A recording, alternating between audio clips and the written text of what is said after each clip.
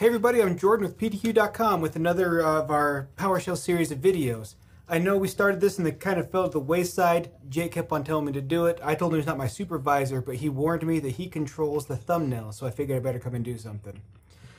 So we kind of covered the basics, how to find the commands. We've covered a lot of the entry-level information, so I figured we'll go into environment variables, which is information that's just already built into your PowerShell.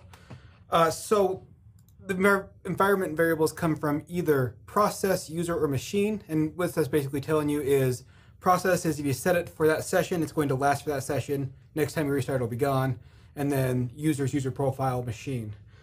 So what are in variables? Let's take a look at the $. It's just env, and then we'll do, I suppose it doesn't matter which one, we'll do home drive. And that's just a built-in one where I set your home drive as C. You can change the, like if you're something where it is D or you want it to be something different, you can just come in here and do home drive equals D and run it instead of just hit enter. I do that a lot. And then if you come in here, if you run just the home drive itself, you're going to need that E or it's going to fail. Come in there, you can see that I changed it.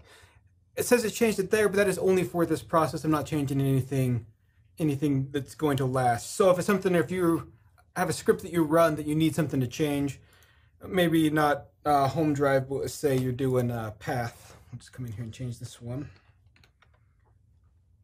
And that one, you can see there's a whole bunch of different paths there. If you were looking to add something that you don't need permanently, it's just a semicolon and then follow the same path. Let me see if I can find it. We'll just do C temp right there. Do that one, and once again, you have to hit F8, not enter. Run that one, then we come back and run the path. I did equals, so we're actually going to see really bad. I deleted everything. But if I had done plus equals like I had mentioned but didn't do, you would see we just had added that to the end, and it shows it as a path that can be used. So if you put that at the top of the script, or run for the script, once the script's gone, that's gone. That's a temporary one, and we'll showcase that because I'm probably going to want my path back.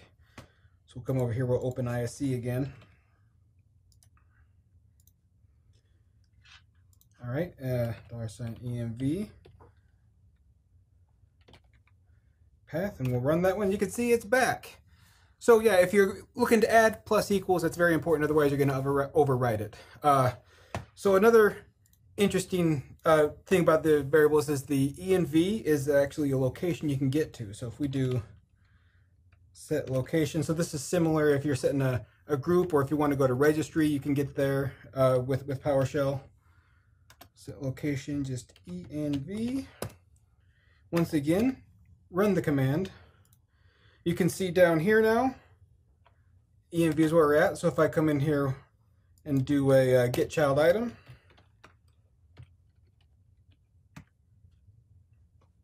run that one, you can see a list of all of the system variables that are there. See, as of that, like if you did like a get child item and then pipe that into get member, you can see that these variables, they're basically dictionary key and value. That's why when you enter it, you have to put one or the other. So if you're going to create your own environment variable, you could do, you know, just $env : test and equals soup, or whichever works for you. You can build your own, but that will only be for the process. If you're looking to add them full time, create a system variable permanently. I have here is system environment. This isn't going to build it permanently. This is going to be a temporary one. But after we have test and soup, if we come in and do another system here, I'm just going to copy and paste this one because my typing is not that good.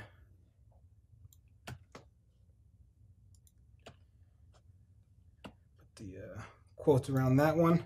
If you do this one, that is going to then set it up as a user. So for your profile, that variable will always be there. If you do instead of user here, machine, that'll be more of the same. That's a little bit more complicated than it needs to be. You could always just do environment variables and your machine.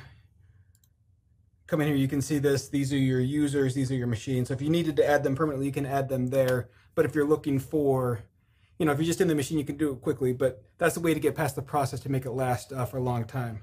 So basically anything that you see in this window here in this screen we have open for Windows, It's going to give you all the information you need. It's all that's in there. You can build it out as you need. It's just a quick way to have variables that will customize based on your environment. For pdq.com, I'm Jordan.